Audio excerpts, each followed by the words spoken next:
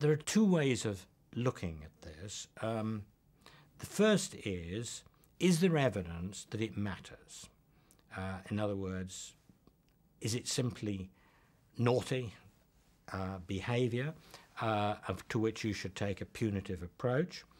Well, the evidence is clear-cut that it's associated with a raft of medical problems, with a much increased mortality, and so it matters.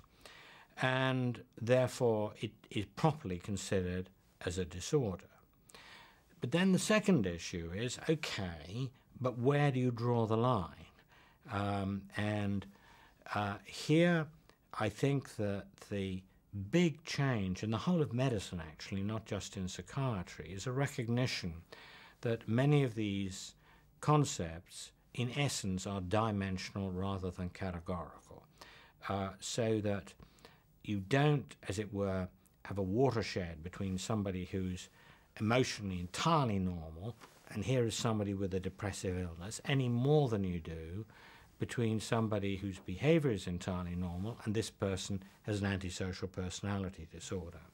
The risk factor for which there is the strongest evidence of a major effect would be child abuse and neglect.